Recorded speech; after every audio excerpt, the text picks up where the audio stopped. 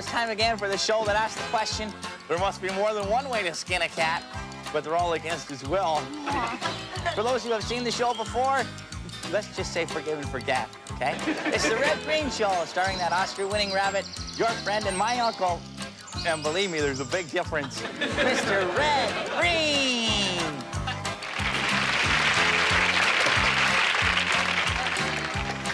Thank you very much. Welcome to the show, and thank you, Harold, for that warm and heartfelt introduction. Love you, babes. Let's do lunch. No, let's do show, Harold. All right.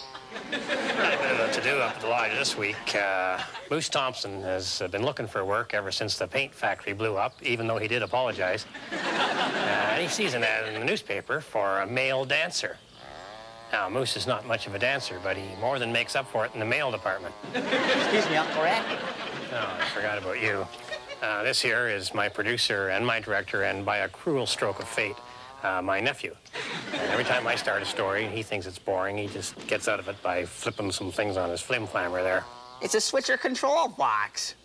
It allows me to go from one segment of the show into the next, you know, in case I find it like boring or offensive or something like that. It also allows me to do this. Pretty neat thing, huh? Well, I want to just continue my story on the male dancer thing. Oh, okay. Nothing offensive or to be ashamed about naked bodies or anything, that's for sure. Oh, no, not at all. I got nothing against naked bodies. Unless, of course, it's like during dinner. Jeepers creepers, naked body's okay. I'm as liberal as the next guy. You know, well, unless, of course, you're the next guy, then I'm way more liberal. Because I enjoy a naked man as much as the next person. No, I didn't mean that. I didn't. Oh, I said that was so wrong.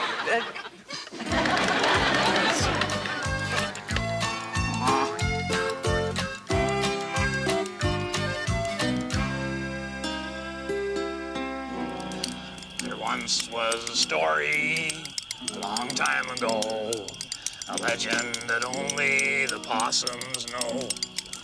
Possums are smart and fun to throw. As long as you yell, look out below. With a whiff and all, whiff and all, whiff and all. Wombat, whiff and all, whiffin'. Did you catch a whiff of that?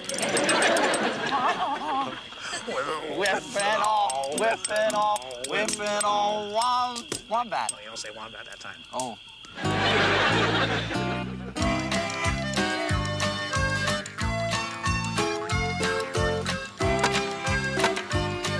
This week on Handyman Corner, we're going to show you how to take something and improve on it. What we're going to do is going to show you how to make a portable phone for under $40. Sounds crazy, doesn't it? Here's what you're going to need.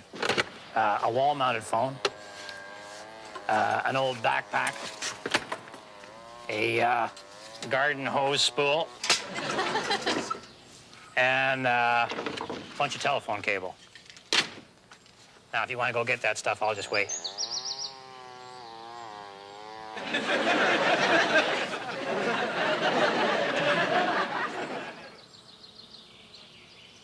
All right, now, the first step is to remove the canvas from the backpack.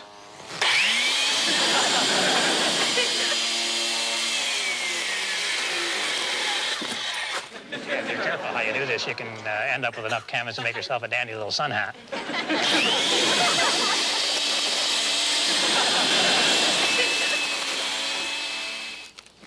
All right, as you can see, I'm just putting the finishing touches on attaching the garden hose reel to the backpack using the handyman's secret weapon, duct tape.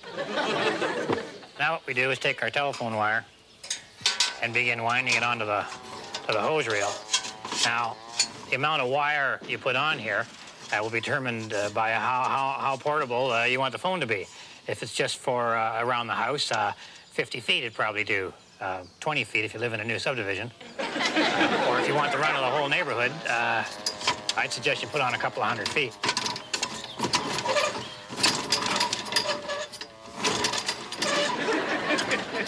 As you can see, I'm just finishing attaching the phone to my body with the duct tape, and we're done.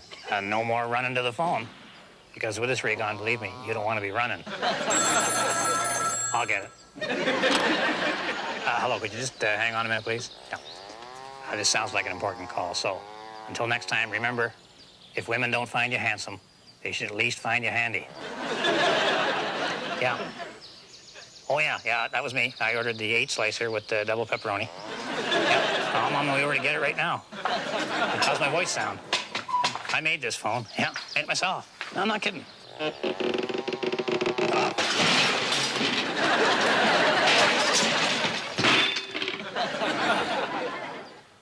Hello, 911. Could you send an ambulance? Just follow the wire. We'll be right back with more wildlife adventures amongst the furry beasts of the woods. I think he's back to the story about Moose Thompson being a new dancer.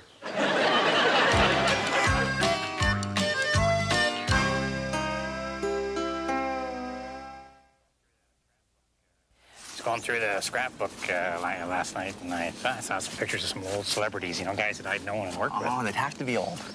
Well, they were not old in the sense of old, but just, you know, okay. I mean, they've been celebrities a long time. Right, exactly, yeah.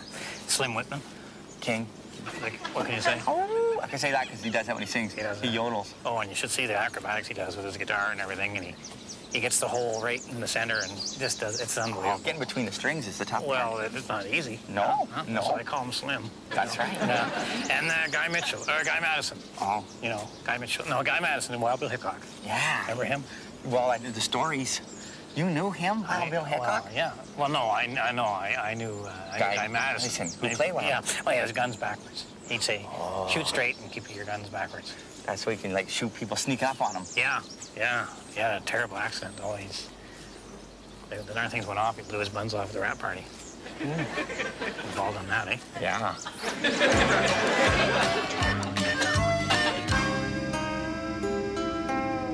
It is winter. The windows are frosted over. Nothing can be seen through this white patchwork of ice crystals. The entire winter world is blocked from view. But don't worry. You know this road like the back of your hand. So anyway, Moose goes down and applies for this job as a male dancer. It was at the Bamboo Bam Bam Club. He figured he'd be teaching widows how to foxtrot. So they told him to go home and come back at 8 dressed up in a costume, like an Indian or a policeman or one of the village people. So Moose figures it's, you know, maybe he'll see some kind of like a costume ball or something. So he's looking around the lodge and he finds an old moose decoy that we used one time to draw the moose out during mating season. That's another story. So anyway, he gets the front half of the moose costume on, but he needs somebody to be the other half of the moose. So that's Moose with a small M, not a big M. And Buster Hatfield says that he'd be the back end of the moose. Boy, talk about typecasting. Uncle Red, I just want to remind you that, you know, some of our viewers have children and taste.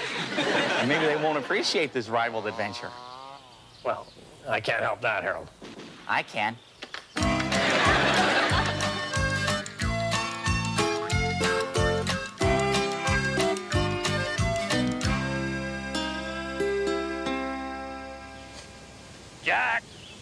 Jack, come on up here.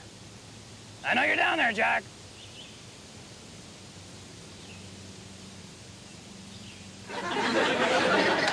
What do you want?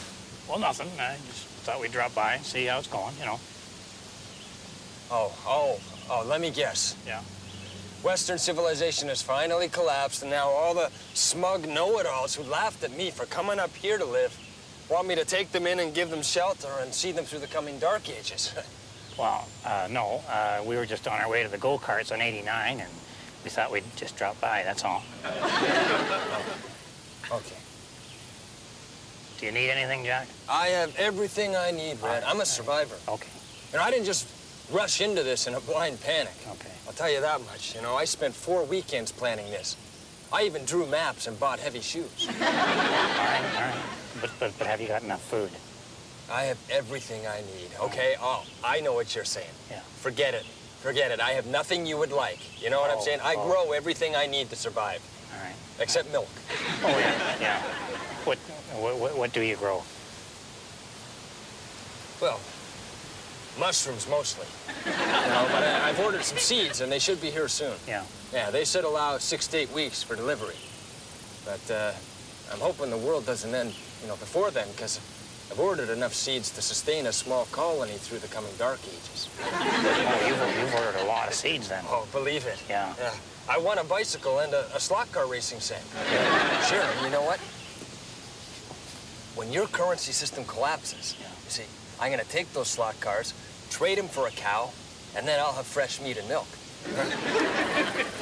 Well, all right. Well, okay, Jack, if there's nothing that you need, Nothing. I don't need anything. All right, all right. Oh, well, an extension cord. An extension cord. I think we have one in the truck. What's it for? Nothing. Something, but survival. I can't tell you. All right, fine. Just tell me this. Will you be able to give it back to us, after the currency thing collapses? Sure. All right. I mean, no. Oh, darn.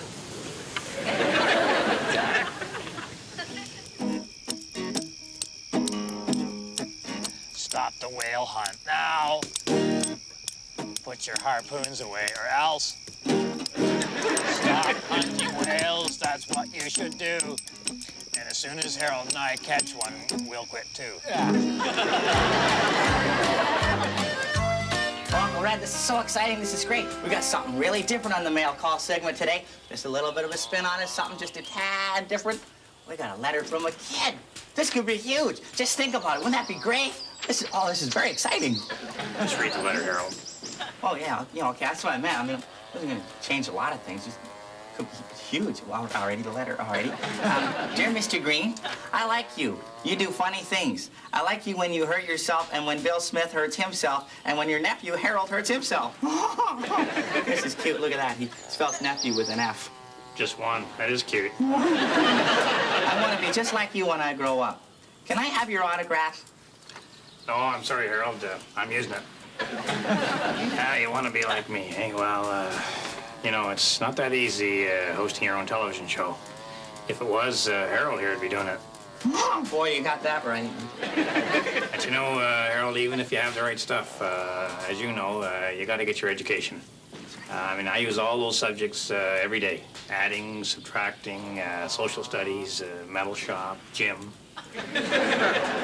Because you need the literacy or you can't read the cue cards, and then you have to rely on your memory. I guess that's about it. Where was I, You're talking about education. It was very exciting to see you take a stand on that, Uncle Red. We should also mention to our viewers about college and university. Well, I don't know about that, Harold. I think college education is a drawback for being a TV star. Makes you think about things. As for university, well, that's just a bunch of eggheads walking around between the trees saying things like hence and therefore. Oh, no, Uncle Red, if I might just step back a step or two, in my opinion, education is very important. We should be stressing to our viewers that to go on to college, learn as much as you can. That's my opinion. Well, how can we do that, Harold? I didn't go to college, and you didn't go to college. And look at us. We're self-made men. Oh, sure, blame me.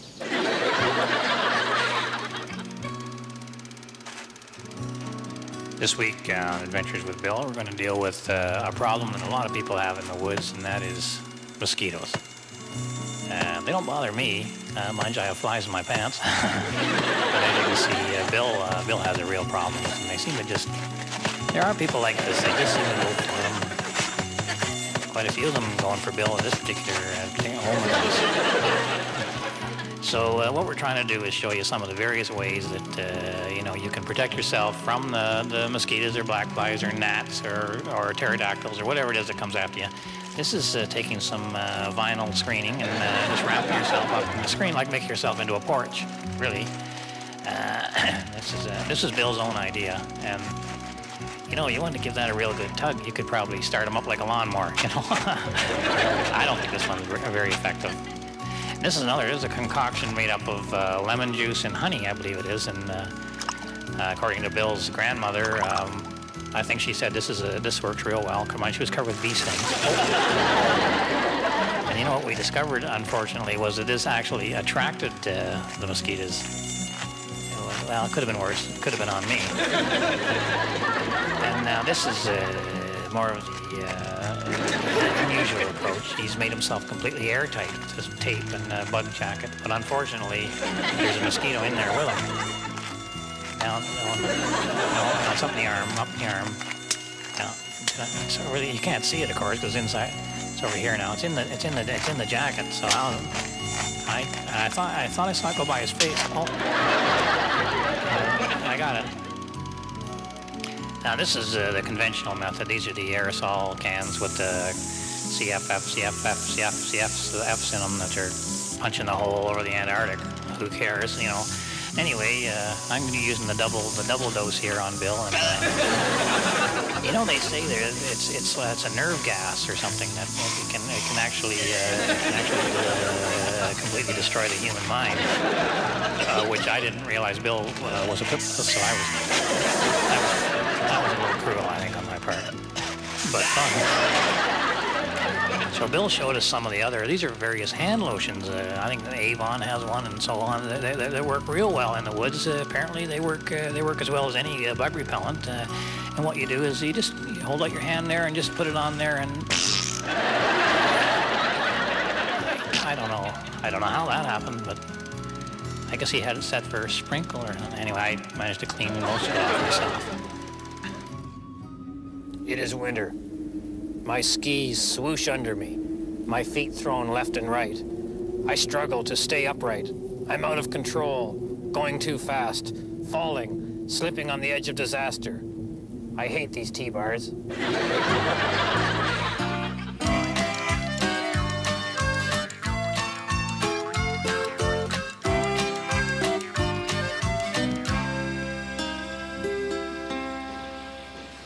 All right, at this point in the show, we like to have a feature where you can kind of get to know Harold and the young people of today and the difference between the two.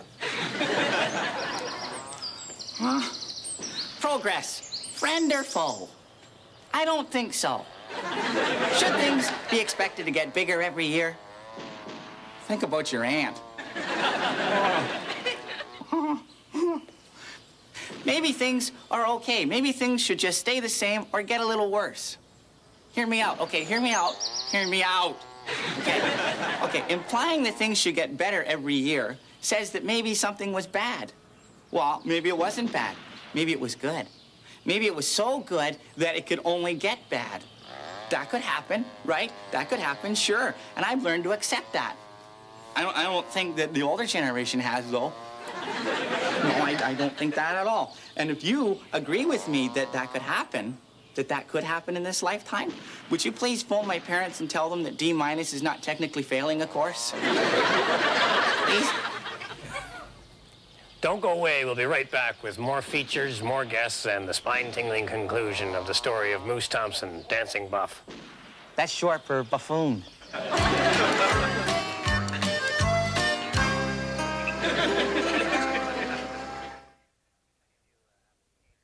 If any of you have a teenager in your house, I'd like to have a word with you. Unless you're Jerry Lee Lewis. There's only one thing that you need to remember with a teenager, and that is that every one of them needs a shower. Some of them actually need a cold shower. Some of them should be dipped in ice. So you want to keep your kid clean, and you want to keep them at home. You want to keep your kid out of trouble with the police, the dermatologist, and the obstetrician. Keep them in the shower as much as you can, and make sure they're alone. We're out here on location with my good buddy, Dougie Franklin. And what has to be more truck than I ever thought possible, Doug? Well, Red, you gotta have yourself a big truck if you're gonna be crushing cars. And, you know, crushing cars, it's fulfilling. It's a fulfilling job, but you gotta take it in perspective. It's only one small facet of the truly balanced existence. And it should be treated as such. Well, now, this is an excellent message to the young people of today, Dougie. Driving a monster truck is just not the be-all and end-all.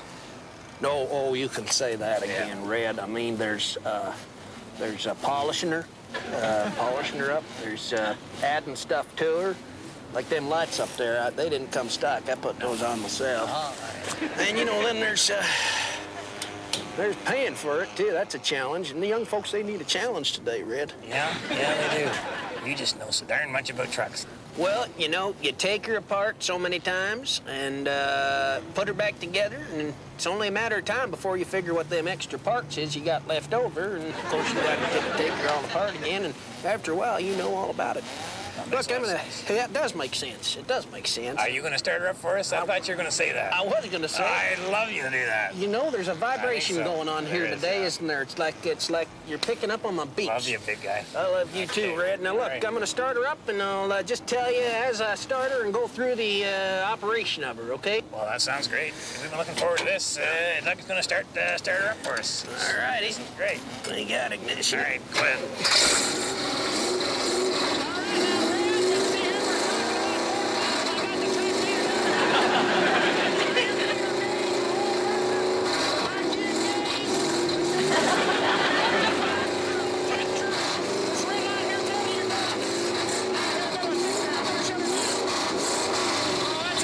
Nutshell, Red. You really, pretty well, I don't think you need to know any more to take this baby out. No, I don't think so. It's, Dougie Franklin, man of few words.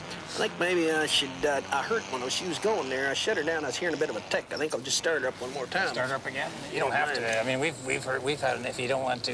Well, it's for my own edification. You carry on with what you're doing. Battery's going on me. Oh, that's too bad. There is a God.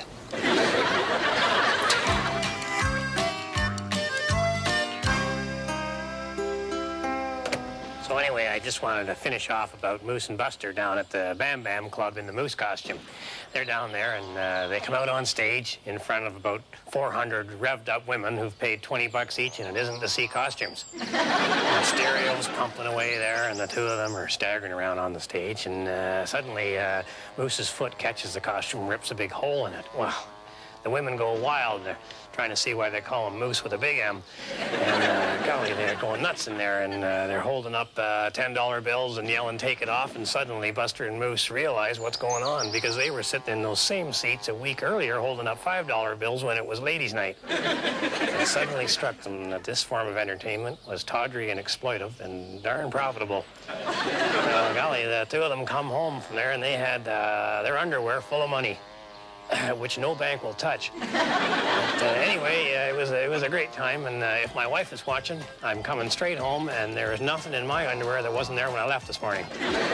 So, on behalf of myself and Harold, that says it all for me, and the rest of us up here at the lodge, keep your stick on the ice.